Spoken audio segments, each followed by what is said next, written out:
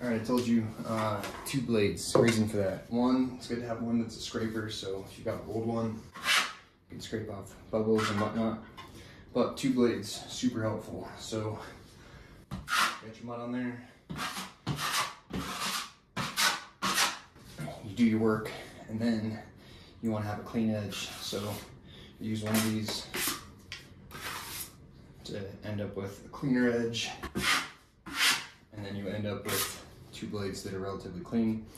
If one of them starts getting dry, you don't want these little crumblies on the edge. So a lot of times I'll just take my finger. If you have like a line or like a smear on there, just 2 little fingers, wipe it on your pants. It's kind of like chalk. Once you're all done,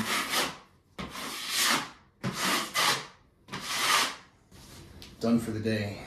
I told you that 8" is your best friend because we don't want all this to dry on the edges.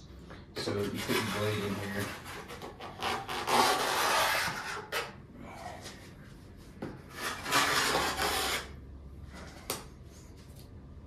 And now the edges don't get all crumbly and dried out. The way you clean these up, they've got this nice sheen on them.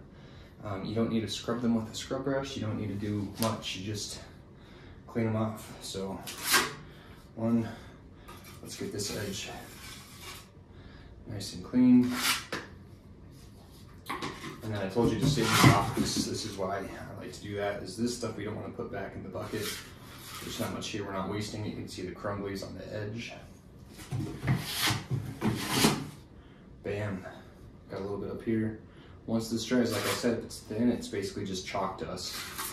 And a little bit of water is all you need. If you're wearing pants that you don't mind they wash out, it's not like it's gonna stain it. But a lot of times I'll just get my edge nice and clean on my pants.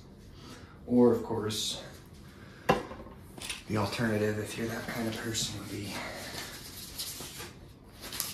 something like that. Like I said, water, that's all you need to clean it up. So if you want them good as new, a little bit of liquids. I'm not sure if saliva will, eat through the blades like Coca-Cola. This is kind of an unnecessary step. I'm just showing you that if you really wanted to, you could, get them super clean. But yeah, just